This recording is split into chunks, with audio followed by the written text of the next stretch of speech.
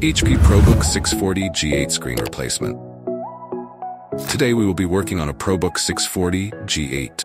This laptop has backlight issues, as you can see, so we are going to replace the LCD. Tools needed for the process: a non-metallic scribe. Check out our website to buy these parts. Alright, let's get started.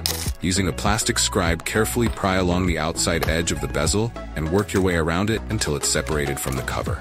Now disconnect the display cable from the LCD panel. Installing the new LCD, connect the display cable to the connector on the LCD, then close the latch. Lastly, align the bezel with the back cover and gently snap it into place. Now let's test. If this video was helpful, please like and subscribe to our page for more content like this.